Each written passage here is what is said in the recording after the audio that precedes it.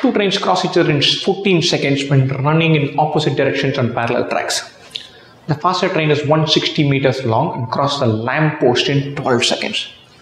The faster train speed is 160 by 12 meters per second, 80 by 6 or 40 by 3 meters per second. Nice. The speed of the other train is 6 kilometers per hour less than the faster one. Kilometers per hour.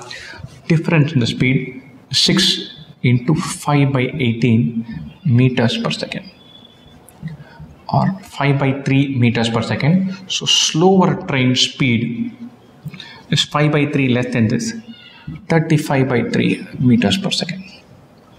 The two trains cross each other when running in opposite directions on parallel tracks. So relative speed is 40 by 3 plus 35 by 3 meters per second, 75 by 3, which is 25 meters per second. Right? And they take 14 seconds to cross each other, or relative distance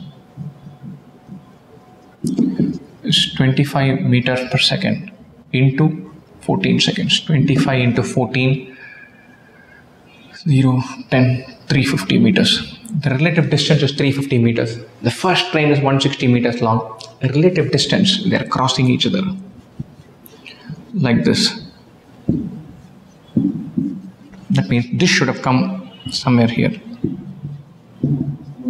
This should have crossed over to this point.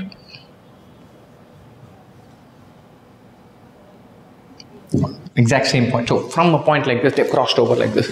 Relative distance is sum of the lengths of the two trains. This is 350 totally.